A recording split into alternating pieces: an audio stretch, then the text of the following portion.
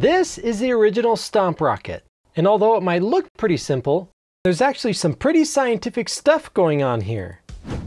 Things like trajectory, force, and acceleration. And with the help of Abigail and Kiona, we're going to figure out exactly what makes this rocket so fun to blast off. Today we're going to make some predictions and conclusions about what's going on when your foot stomps on the rocket and how that makes the rocket fly into the air. But before we do that, I want to talk about force and acceleration. Two things that will make this rocket blast off the ground. Have you ever pushed something or pulled something? Awesome! Then you are applying force. Force is any push or pull action, like when you pull someone back or push them on a swing. You're exerting force. Have you ever been walking then start running? Awesome! You're applying acceleration. Acceleration is when an object moves faster. Like when a car is stopped, then it drives. It's accelerating. Launching this rocket will require both force and acceleration. Let's take a look. Now this is an air-powered toy rocket, which means it can only fly by stomping down on this launch pad. The launch pad acts like a bubble of air. When you stomp on that bubble, it forces the air inside to travel through the tube into the rocket, and the rocket takes off. But how does the stomping force affect the rocket's flight? Let's take a look.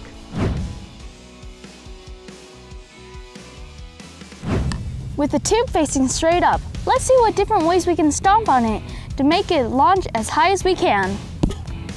First we'll try light stomps, and then we'll try hard stomps. Which one do you think will make the rocket fly the highest? Let's stomp and find out! All right, Abigail is going to do our first kid-powered launch. She's going to stomp down on the launch pad lightly, applying only a little bit of force. Let's launch. Ready? 3, 2, 1, stomp! As you can see, with little force applied, the rocket does not go very high or fast. Kiona is going to do our next launch, and he's going to stomp down on the launch pad as hard as he can, applying a massive amount of force. Let's launch. Ready? Ready. 3, 2, 1, launch! As you can see, with a greater amount of force applied, the rocket went higher and faster. The lighter we stomp, the slower the rocket will accelerate. The harder we stomp, the faster the rocket will accelerate. Now it's my turn. Launch speed increases as the force increases. Since Kiona stomped with greater force than me, his rocket accelerated faster and flew higher.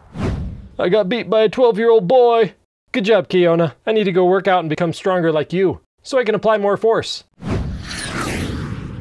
Now, what do you think will happen if we tilt the rocket launcher at an angle? Before we find out, I want to talk to you about trajectory, something that will make this rocket travel through the air. Have you ever looked up in the sky and seen white streaks coming out of a plane? Those are called jet streams. The jet streams make a nice drawing for us in the sky of where the plane has been. It's trajectory. Like when you throw a ball or when you jump, it's the imaginary line that the object travels through the air.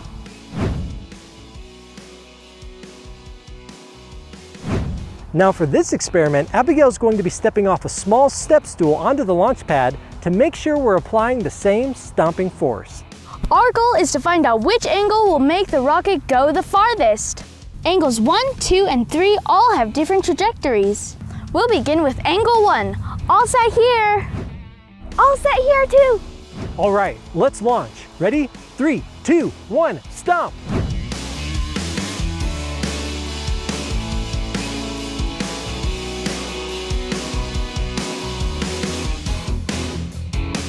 With each launch, we're adjusting the launch angle and measuring how far the rocket shoots. All right, guys, I got our final results. But what do you guys think?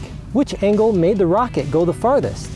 Angle 1 was 90 degrees and traveled 95 inches. Angle 2 was 75 degrees and traveled 266 inches. Angle 3 was 45 degrees and traveled 336 inches, making launch angle 3 our winner, with the longest trajectory and traveling more than 3 times the distance of angle 1.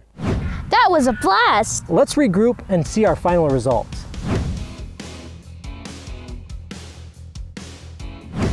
After collecting the data on our launches today, what conclusions can we make on how to make this rocket really blast off? If you want to pause this video to share your conclusions, now's a good time. First, if we want our rockets to travel faster, we need to stomp harder. A greater stomping force results in the air accelerating faster. Second, if you want your rocket to launch farther, you need to angle the rocket launcher more. A greater angle results in a farther trajectory. From those two conclusions, we can also make an assumption that if we stomp harder and tilt the angle of the launcher, then the rocket should travel even farther. What do you think? This is something you should try at home or at school. Try stomping as hard as you can with the rocket angled and see how far you can make it fly. And make sure to record your results. Wow, who knew there could be so much science behind Stomp Rockets? I'm a genius at having fun.